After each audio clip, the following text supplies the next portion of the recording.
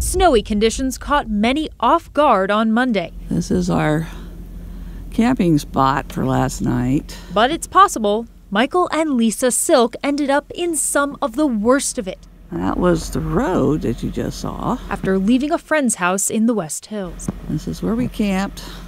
The couple spent 12 hours stuck here on Northwest Germantown Road near Skyline after their Prius slid off the road just after midnight Monday. In the car in the background.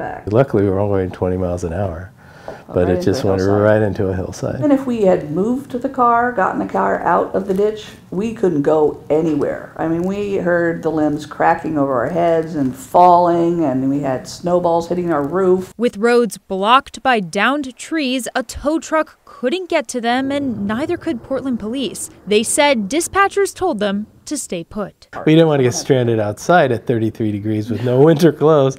So yeah, we better stay in the car until we have to get out of the car. Before noon, looked like they'd been there overnight. They got a call from Washington County Sheriff's Office Sergeant Jesse Baker. They were surrounded by trees and in a lot of snow, but they were okay. They were just couldn't get out. And says, I will get to you. I will come. Well, and we were thinking, no, you will not get to us because there's trees everywhere. But he says, nope, I'm coming. Along with a PPB officer and a deputy, Sergeant Baker made his way to them despite all the obstacles. We were going to do everything we could. Even if we had to walk down there and get them, we were going to get them. We walked up, we heard a chainsaw going, and we knew we were getting closer to someone was up there. Someone was. It might not be Officer Baker, but someone was a someone chainsaw, was chainsaw. So that's a good thing. And as we came around, he said, are you the Prius people? I was like, yeah, that's us. The trek out, just as challenging as the trek in.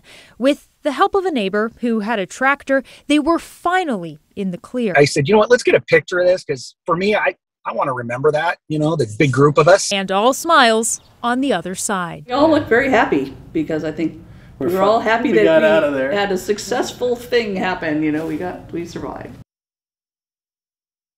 And the couple's Prius, yeah, it is still stuck on the road there tonight, but they said that the car, it was great. It kept running, meaning that it kept them warm, and it hardly used any gas. The Silks told me that they're just really grateful to be home, to be safe, to have this positive outcome. But if you still need to drive in this area in Northwest, you might want to check for road closures before you head out. We will have a list of those road closures currently on KGW.com. Just one word for your story tonight. Wow. Alma, thank you very much. Okay, warming shelters in